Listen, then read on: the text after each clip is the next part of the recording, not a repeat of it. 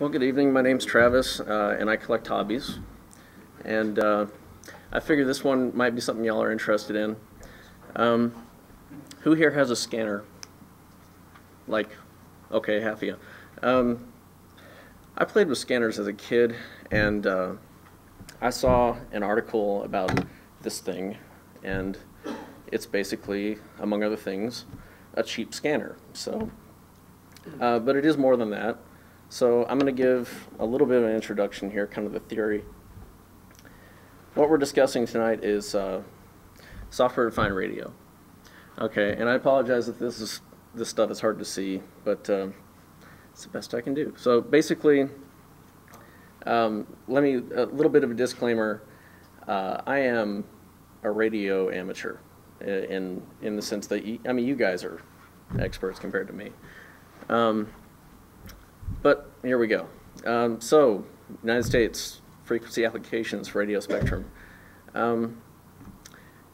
With some devices, you wanna listen into AM. All you need is the proper crystal, right? You know, it's analog and whatnot. For most other things, you're gonna need a dedicated chip for whatever device it is that you're using the frequency for.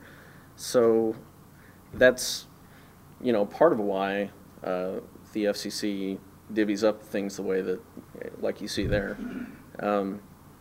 The fun thing about software-defined radio is instead of having a dedicated chip, you have a program that is kind of decoding the signal using the computer itself, and that brings up some interesting possibilities. Like what actually got me into this, I was looking at an article, and they had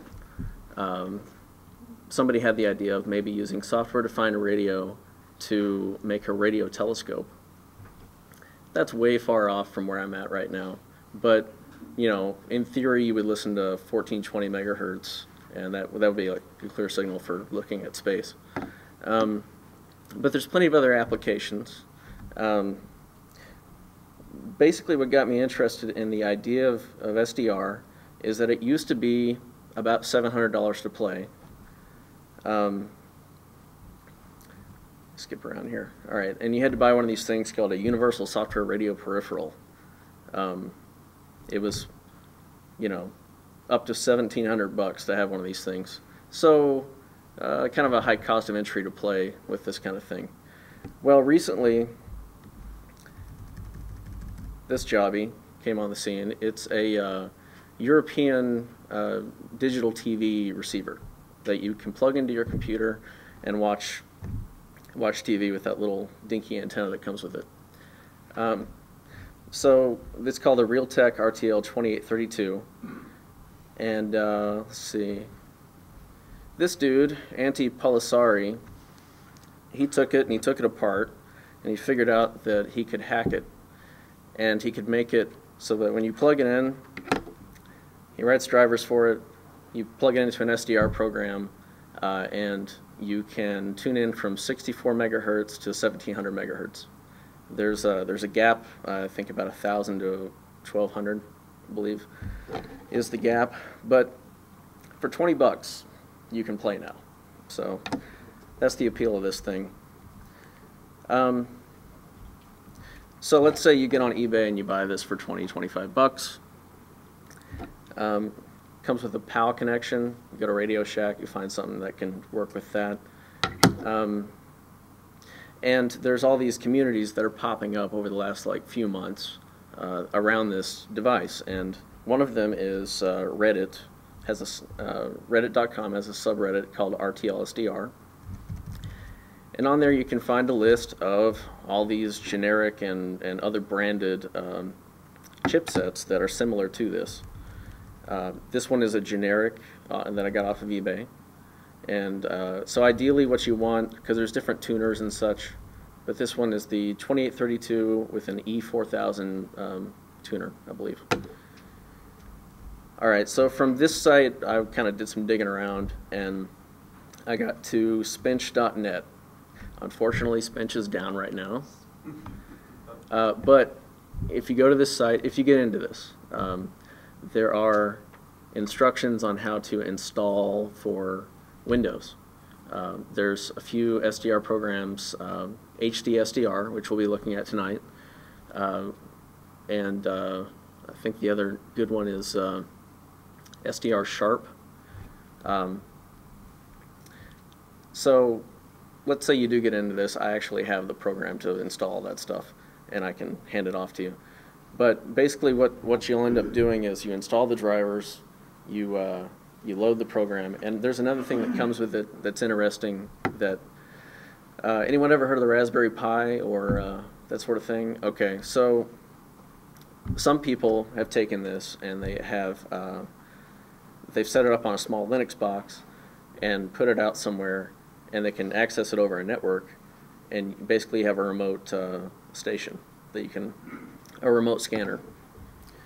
You can control it over the wireless, over the you can. network. Yep. So a few other things you can do. Let me get off this page. All right, so there's SDR Sharp.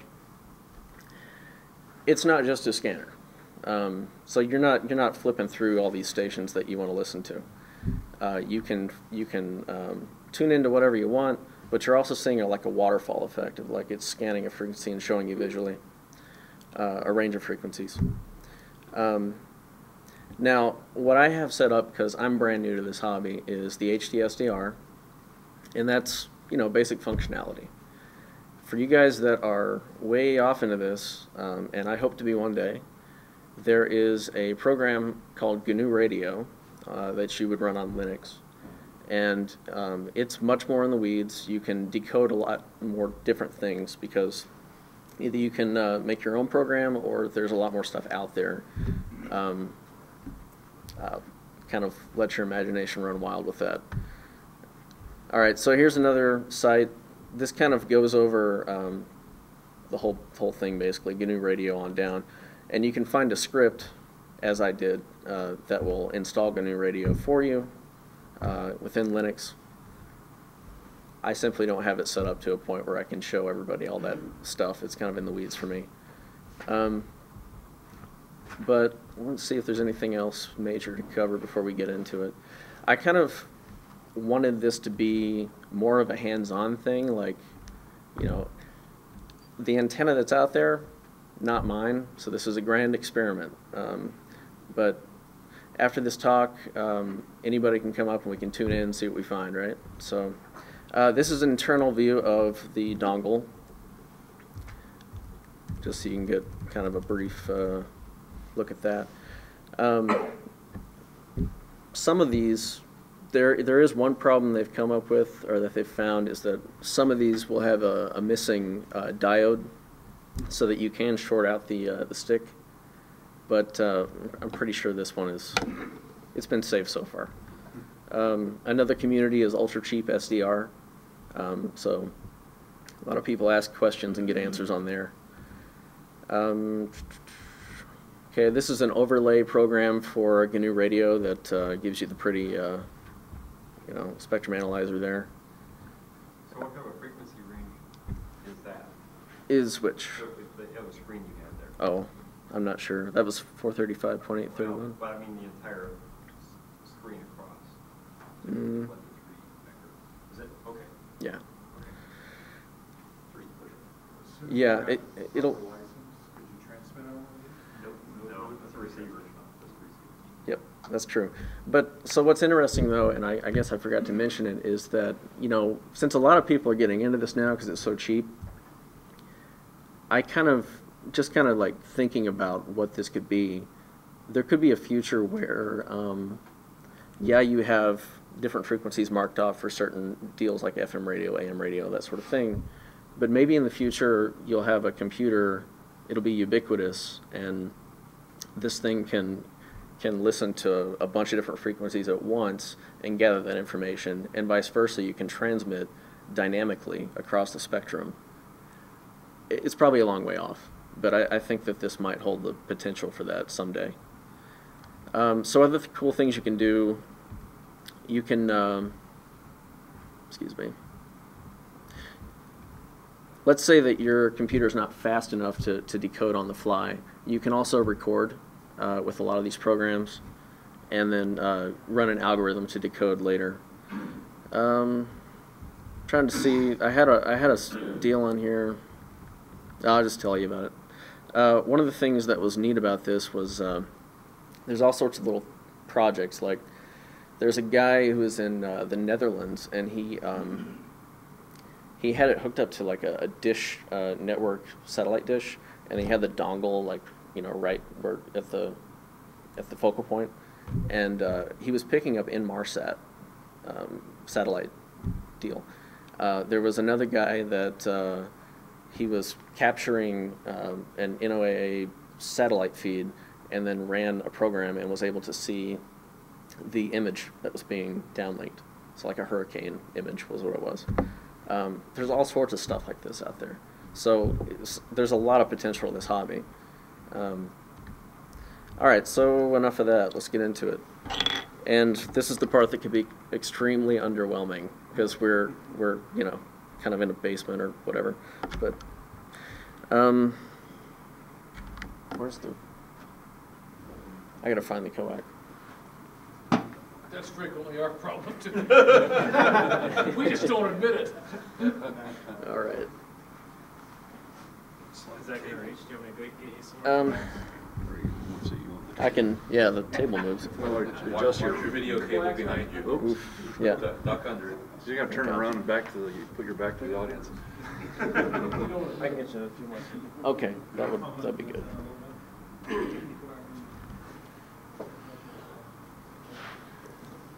anyone have any adapters? Probably, is that F connector? No, he's got the PAL. Oh, okay.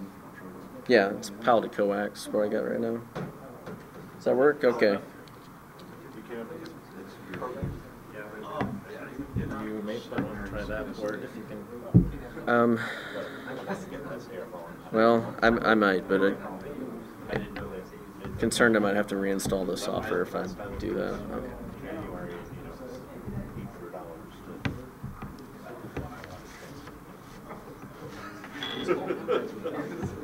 Okay. I think you can build a fairly cheap SQL transmitter. So with the receiver, Sorry? the type of modulation that you want to pick off of the signal, or does it automatically detect what type of modulation there is on the signal? You can change. There's about, like I said, I'm a newbie at this, but there's a few different options like right here, FM, AM, lower sideband. Yep. And then GNU Radio has like a plethora of different things you can do for decoding. This is HDSDR. So I've already got it set up as it thinks it's an EasyCap Easy TV right now, and I can set the sample rate. Right now it's at 2 MSSPS. All right, so that. All right, so here we go. I will choose to start. We'll see if we can get local weather. That would be good. All right, and start. I would hope so. Yeah, if you need RF, we got plenty of HPs. Okay. Well, let's do it. We can actually let a person talk. See if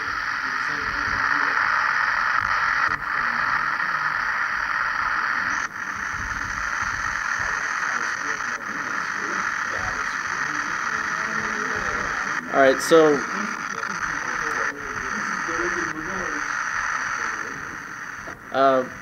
as you can, sorry. Okay. Yeah.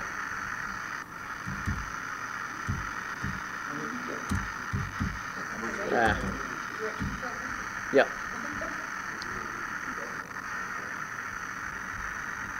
Is it AM modulation? FM. There it is. Record volumes.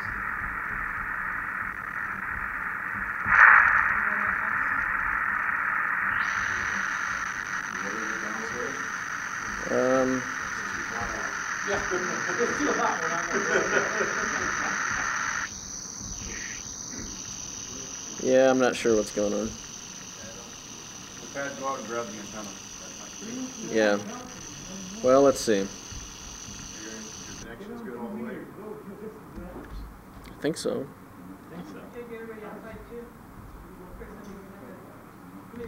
Has an HT. That's you. Hmm. Well, we can test your receiver. Yeah. Okay. Yeah, I mean, like I said, it kind of, a lot of this depends on how good your antenna is and where you're located. Right. We get that. But Yeah, we understand. okay. Well, We live there. Yeah, that's right. We live there. at least you can see the waterfall going. So, and Dave, could you remind me, like, what are the capes of this? It's like eight. It goes up to 3.2 samples a second or whatever, and then what's the band? 8 hertz or something. So, I mean, you're not getting the same capability as this. Okay. Oh yeah. That could help.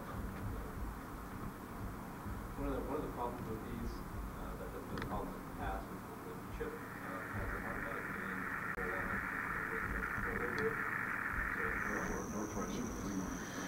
Well, Are we seeing a signal up there? Is that what we're seeing too? I think you're seeing a signal. I'm not seeing it. I just can't seem to do it. Drop your range down to 146.5, and then that to Yeah. 146.5 allows you to catch The Okay. whole band was 146.52. right in the middle. Uh, So he's got to be on 146.52, 146.52 megahertz.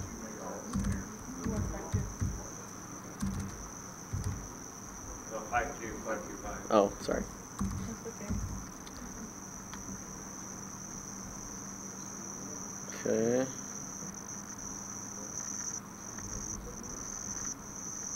Sees it. Give us about All right, there we 15 go. to 20 seconds. There's sometimes a little bit of lag, and Yeah, I understand.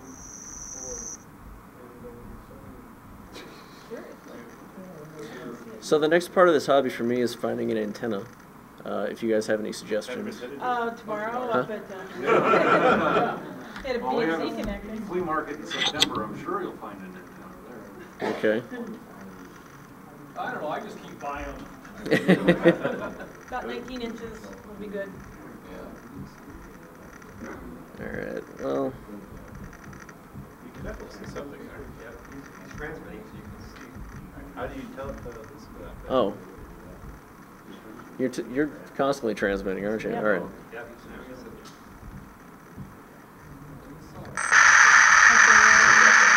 Okay. Yeah, it'll be FM. So. It's very wide. I wonder if it's not narrow or wide. Oh, all right. Well,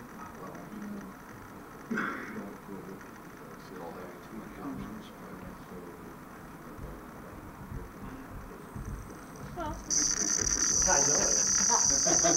that's okay. We're just like, oh, that looks cool.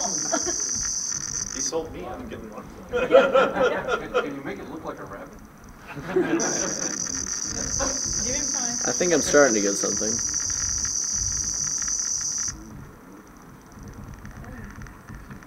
Okay. I'm trying to widen it out a little bit.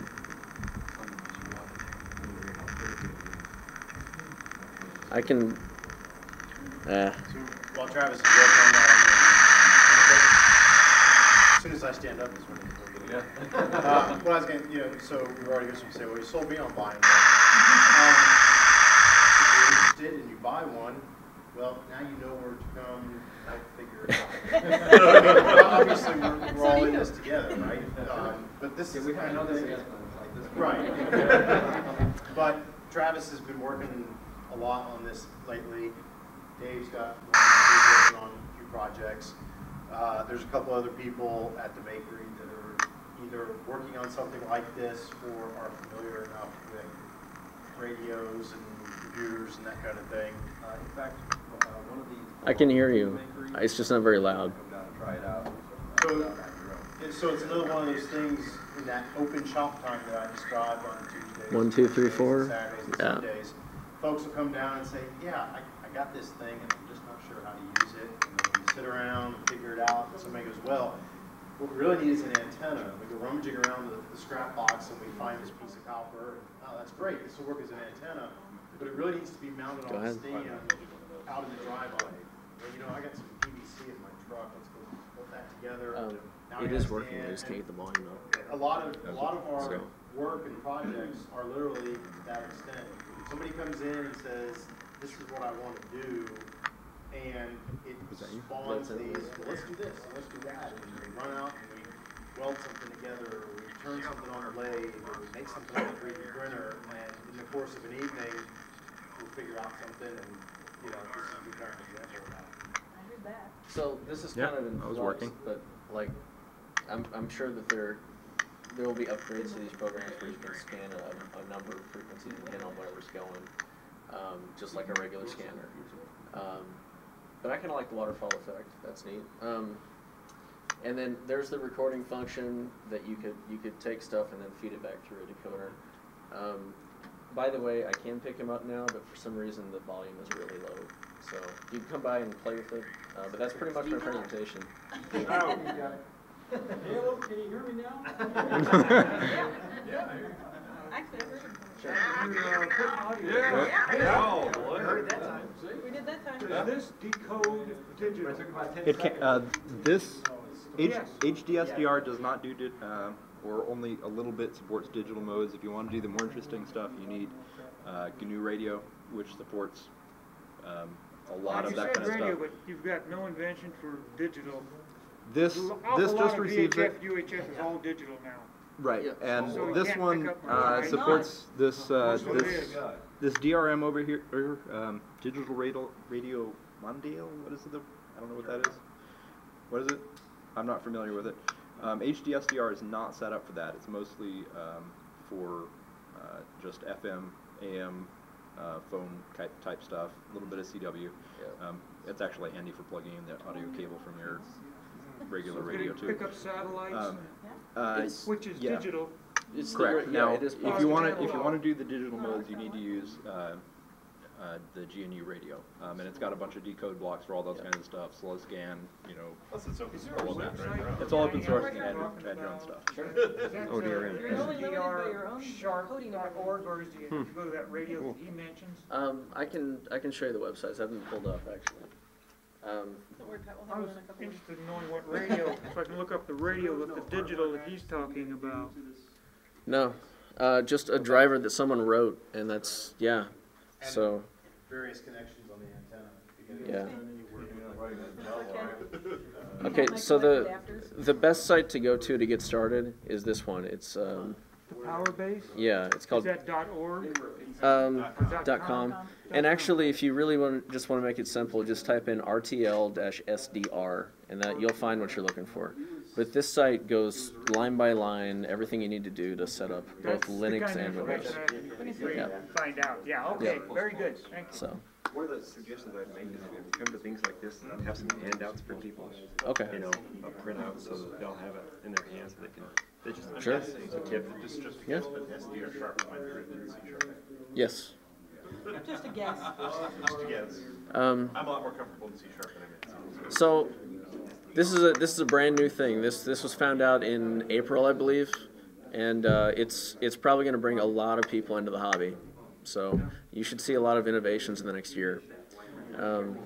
If anyone wants to come and dial into something, give it a shot, be my guest.